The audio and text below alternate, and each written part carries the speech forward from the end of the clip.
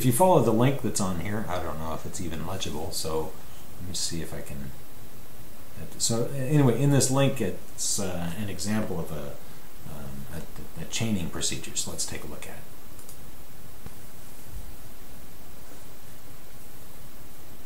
it. Okay, so this is a visual stimulus of the types of basically a chain of what's going on. So he's showing you how that whole chain is developed, right? So what he's got is a big chunk of wood here, right? It don't really matter what type of wood it is. In fact, he takes you through a procedure for how do you get the wood to that status anyway, right? So what he's doing is he's shaping it out here first. He's kind of making the bottom of that bowl, right? And then this is just called roughing in, right? So he's just roughing in the general shape of the bowl. So you can read through this if you want. So you can see here that the shavings are coming off. You can see what he's doing. This is the bottom of the, believe it or not, it's the bottom of the bowl. Right? Kind of hard to see. You can see it in this picture how it's kind of developing, right? So you can see that roundness that's showing up in here. This picture, it's really bad. He's just kind of showing the grain and showing where some of the problems are.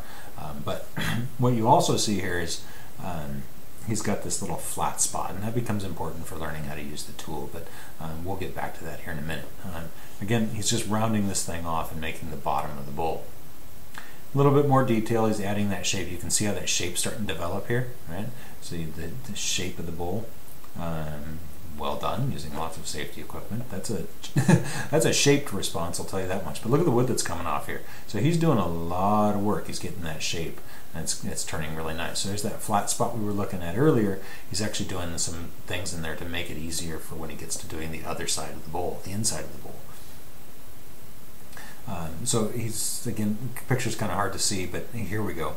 So you can see what's happened. That started out as just a big round. Now he's created that bowl. And there's this little flat spot down here that we keep talking about. He's going to flip that around and use that on the other side. So now he flips it around, right? This whole thing gets flipped, and this flat spot gets attached to this side of the lathe, and now he's going to start cutting the inside of that bowl out. He's got a special tool for doing that, and it's a cool tool, but what he's doing is slowly cutting the inside of the bowl out.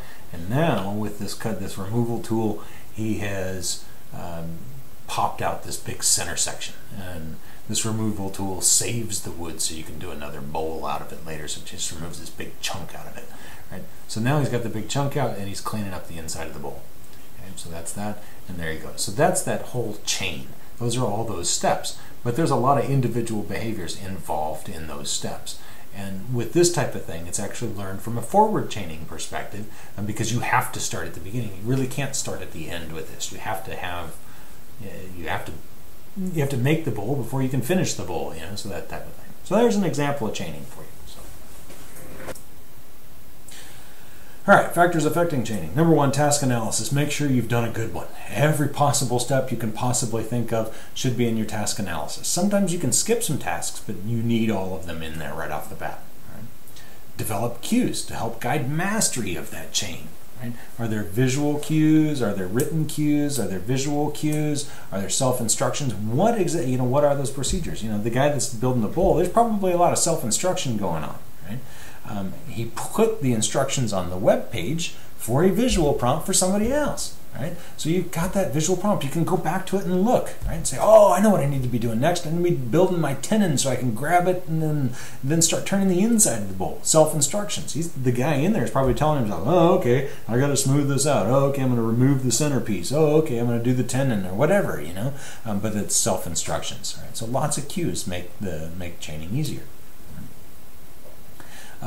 If you can, model the chain while describing the steps. So put on your pants, or that's kind of a bad example, put on your shirt or something if you're teaching somebody how to put on a shirt, or if you're turning a bowl, right, like that guy was. When I teach woodworking stuff, I do an example and describe what I'm doing as I'm doing it. Now, I don't do big lathe work like that, but I do small lathe work, and I've taught people how to turn pens and make other things like bottle stoppers and goofy little things like that.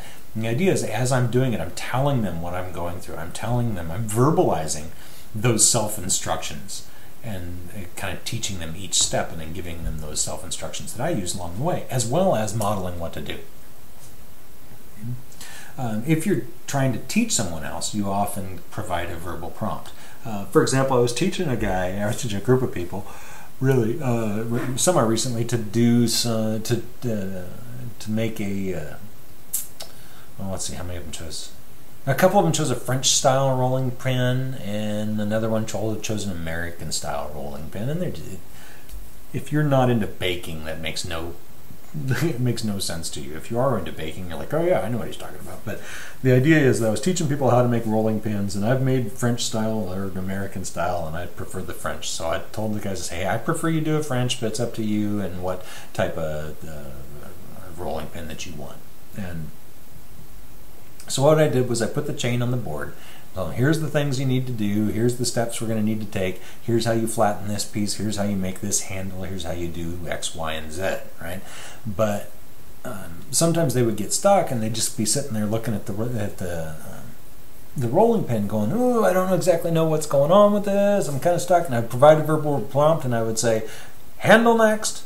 So, or finger spaces. Right? So finger spaces are on an American style rolling pin. You get a little handle that's on the edge, right? So you need a spot for your fingers to go, so it doesn't crush the pie dough with your fingers, right? So you got to have those finger spaces in there. So I would prompt them with that finger space stuff. Say, okay, don't forget to measure your finger spaces and get room for that, and gouge out those areas first, and then finish out your handle, right? So you would provide a verbal prompt.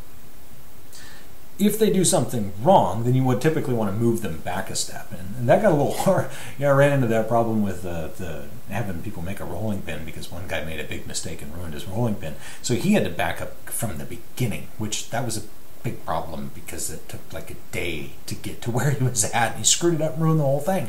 But we had to back it up, right? So we had to move back a step until that link was completed accurately, and he did. He eventually got it. He came back in the next day and we continued training one-on-one, and he got through it the second time, and he finally succeeded and was able to finish out that rolling pin the way he wanted to.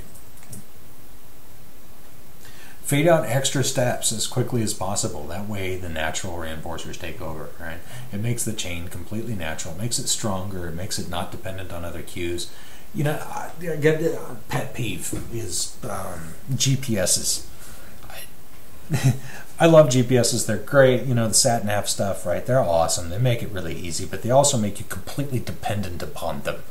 Because if you're used to using one, that's all you're going to use. You don't have to memorize the city streets. You don't have to memorize the layout of a town. You don't have to memorize how to get from 456 Southeast Place up to, you know, I don't know what other, some other, up to Military Avenue or whatever over in Seattle. I can't remember the name of it, but I'm just thinking of an example of how I used to have to drive over there. But with a GPS, you just listen to what it tells you. It's basically giving you all the chains and giving you all these prompts. Make left, or turn left in 500 meters, you know, or however it says its little thing. Or keep left and keep right, and keep left to make a right, and all those things. And you just follow those little stupid little commands, but you never learn how to do it on your own. Right? So fading out those cues as quickly as you can is an important thing. Get rid of those extra steps, and then you learn how to do it on your own.